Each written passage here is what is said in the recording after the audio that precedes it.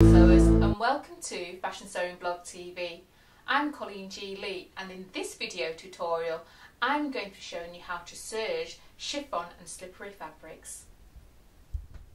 The first thing to do is to set your serger up with the correct thread, 100% polyester. Make sure you're using the correct size needle, which should be a fine needle, a size 10 or 70 or lower. Before taking your work to the serger, the best method of securing your fabric layers together is to use a basting stitch.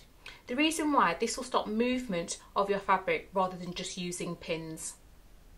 Most modern sergers have a differential feed, and what this means is that you can set the tension to deal with the different weights of your fabric, so make sure you have the correct setting and always do it a tester.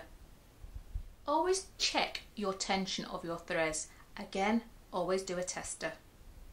If you're still having problems sewing your slippery or chiffon type fabrics, here's a little trick.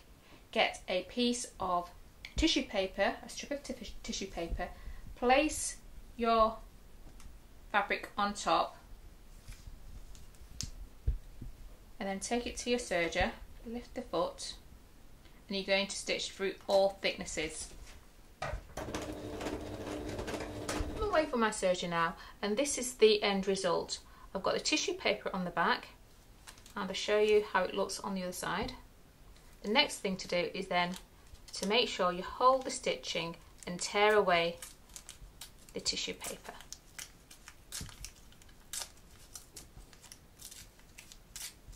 And the end result is that you'll have a nicely sewn or serged seam that has no fluting or puckering. So there we go. When you are serging chiffon or slippery type fabrics, those are the tips to remember.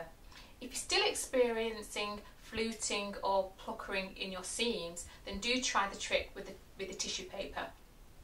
Don't forget to subscribe to Fashion Sewing Blog TV for free weekly video tutorials, and if you have any comments or queries, please put me in the comment box below, and I will see you next time.